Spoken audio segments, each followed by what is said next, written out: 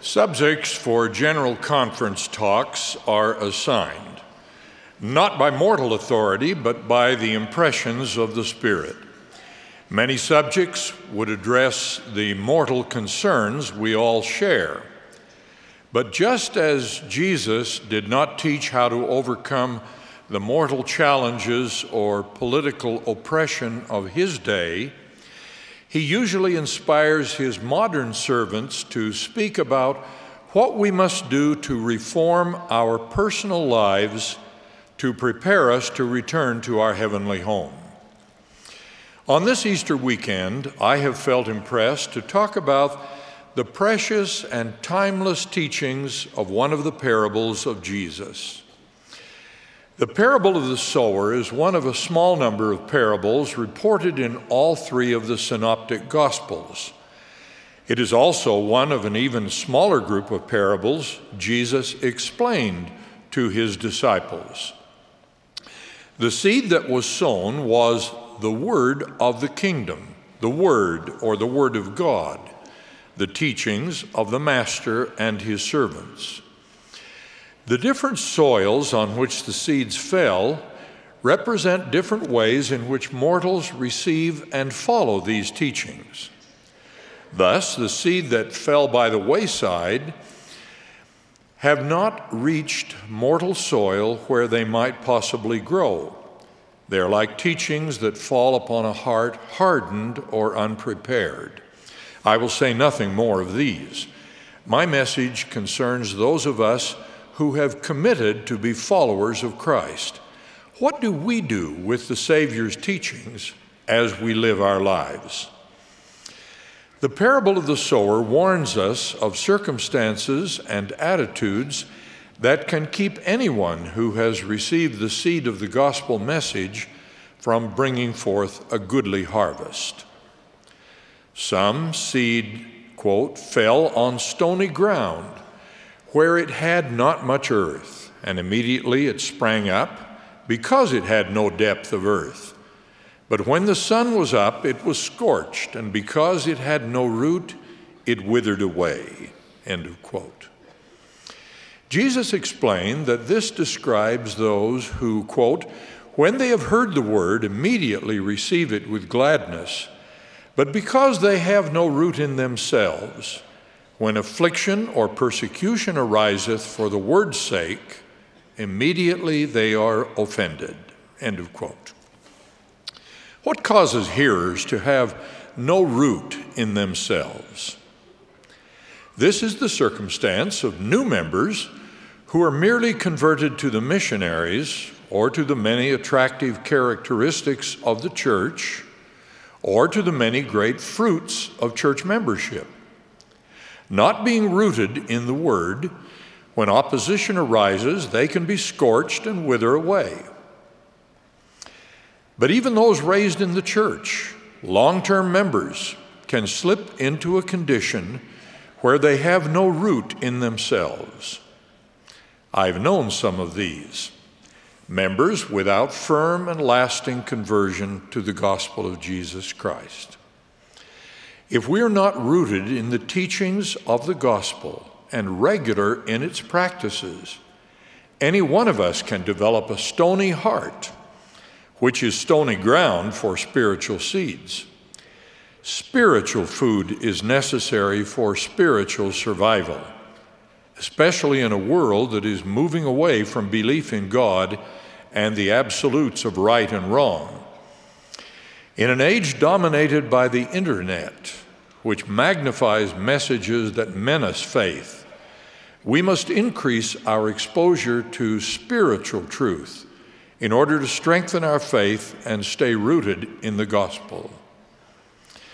Young people, if that teaching seems too general, here is a specific example.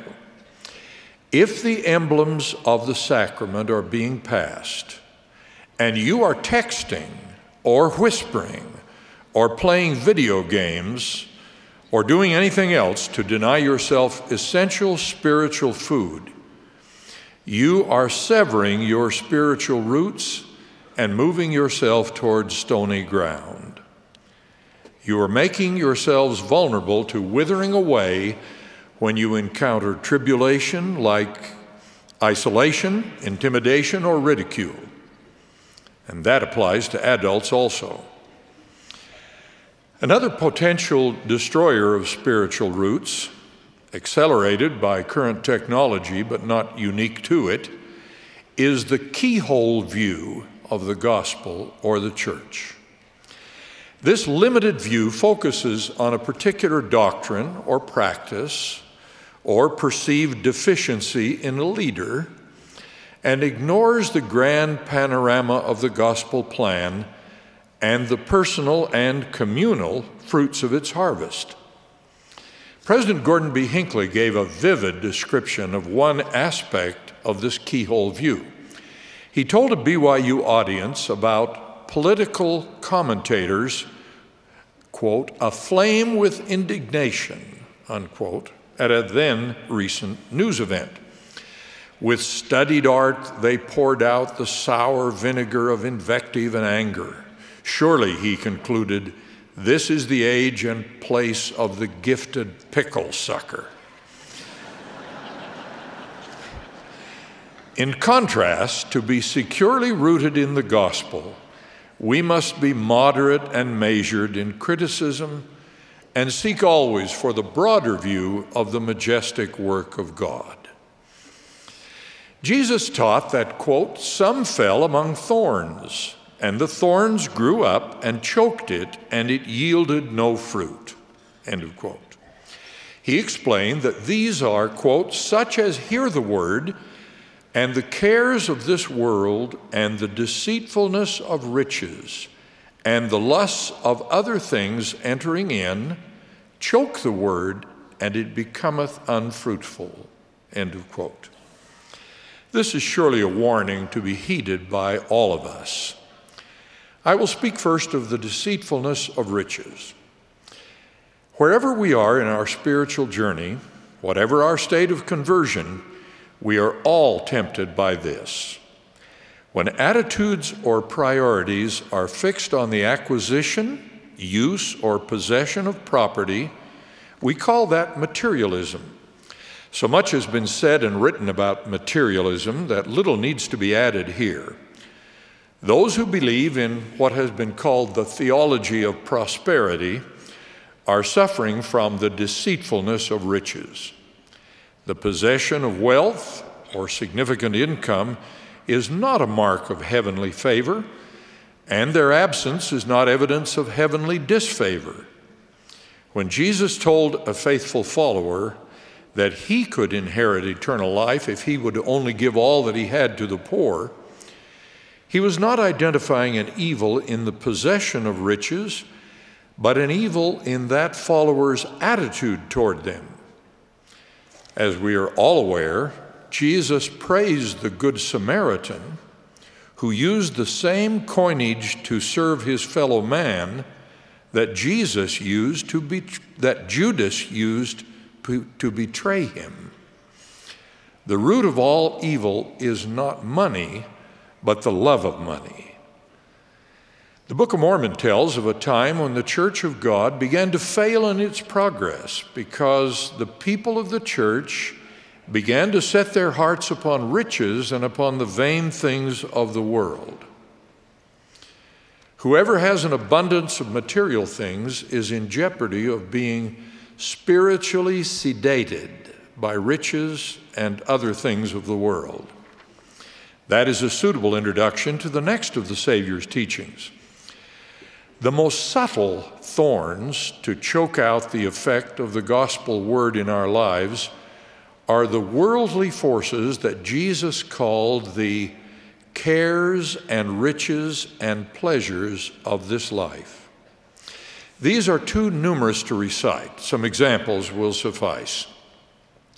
On one occasion, Jesus rebuked his chief apostle, saying to Peter, "Thou art an offense unto me, for thou savorest not the things that be of God, but those that be of men." Savoring the things of men means putting the cares of this world ahead of the things of God in our actions, our priorities, and our thinking. We surrender to the pleasures of this life when we are addicted, which impairs God's precious gift of agency, when we are beguiled by trivial distractions, which draw us away from things of eternal importance, and when we have an entitlement mentality, which impairs the personal growth necessary to qualify us for our eternal destiny. We are overcome by the cares of this life when we are paralyzed by fear of the future, which hinders our going forward in faith, trusting in God and His promises. 25 years ago, my esteemed BYU teacher, Hugh W. Nibley, spoke of the dangers of surrendering to the cares of the world. He was asked in an interview whether world conditions and our duty to spread the gospel made it desirable to seek some way to be accommodating to the world in what we do in the church. His reply, quote, "That's been the whole story of the church, hasn't it? You have to be willing to offend here. You have to be willing to take the risk. That's exactly where the faith comes in. Our commitment is supposed to be a test. It's supposed to be hard. It's supposed to be impractical in the terms of this world." End of quote. This gospel priority was affirmed on the BYU campus just a few months ago by an esteemed Catholic leader, Charles J. Chaput, the Archbishop of Philadelphia. Speaking of concerns that the LDS and Catholic communities share, such as, quote, about marriage and family, the nature of our sexuality, the sanctity of human life, and the urgency of religious liberty, end of quote, he said this, "I want to stress again the importance of really living what we claim to believe.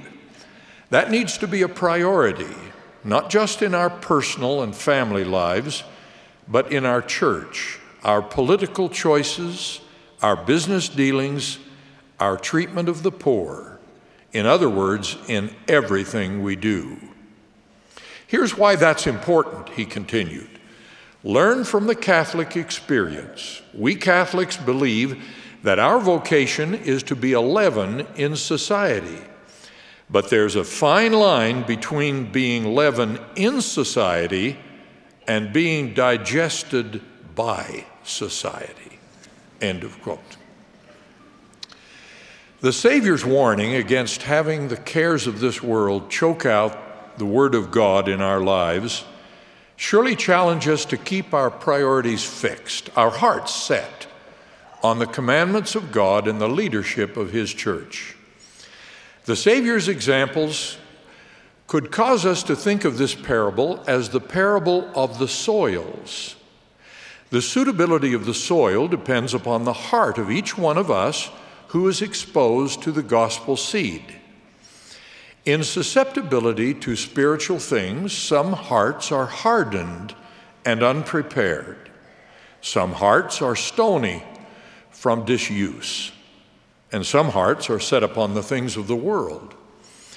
The parable of the sower ended with the Savior's description of the seed that, quote, fell into good ground and brought forth fruit, unquote, in various measures. How can we prepare ourselves to be that good ground and to have that good harvest? Jesus explained that, quote, the good ground are they which in an honest and good heart, having heard the word, keep it and bring forth fruit with patience, end of quote. We have the seed of the gospel word. It is up to each of us to set the priorities and to do the things that make our soil good and our harvest plentiful. We must seek to be firmly rooted and converted to the gospel of Jesus Christ. We achieve this conversion by prayer, by scripture reading, by serving, and by regularly partaking of the sacrament, to always have his Spirit to be with us. We must also seek that mighty change of heart that replaces evil desires and selfish concerns with the love of God and the desire to serve him and his children. I testify of the truth of these things, and I testify of our Savior Jesus Christ, whose teachings point the way and whose atonement makes it all possible. In the name of Jesus Christ, amen.